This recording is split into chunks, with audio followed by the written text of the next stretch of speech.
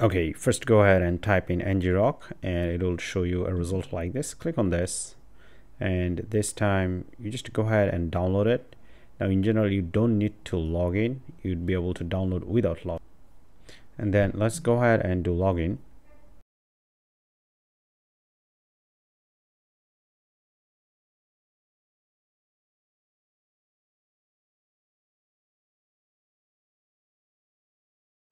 So come to ngrok, this is the dashboard, and what you need to do, just go ahead and download it.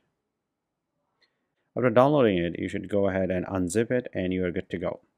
The basic setup over here, but we don't need to worry about this one. Only thing you need to do, you need to go ahead and set it on your terminal, which I have already done, and that's it. Okay, so after that, make sure that you have a Nodejs app. Now over here I have a Nodejs app. This is a Nodejs chatting server, and over here actually the setup of this app is I'm running it on port 3000. Okay, so the first thing you want to do, go ahead and open up a terminal. So actually here I was running it earlier, so here you need to type in ngrok and http, and then over here you need to type in your port number. So my port number is 3000, so let's go ahead and hit enter. So it's gonna map this one. So over here, as you can see, localhost 3000 is this one. Let's go ahead and copy this, and after copying this, well, wherever your server IP address you set, go ahead and change that place with the copied domain, the one that we have just copied. So let's put it here. Okay, well, my server was already running, so anyway, I'm going to do one more time npm start. So with this, the server would be listening on this port, and now if we go and check over here, we'll see that the connection is still persistent.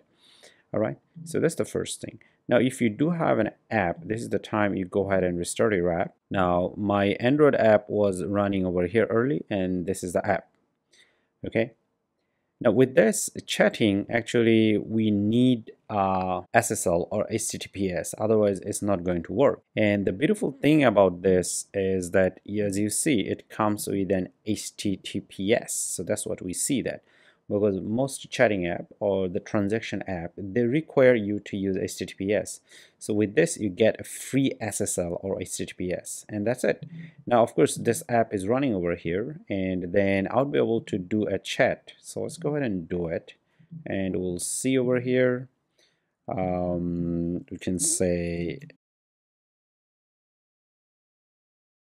so here we do say it went in there, and at the same time we'll see that our server is up and running. At the same time the connection is still persistent, and that's the beauty. So with ngrok you'd get free SSL, which you can use it anywhere as long as your terminal is open. You'd be able to use it from anywhere, and that also means that you'd be able to access this domain from anywhere in the world.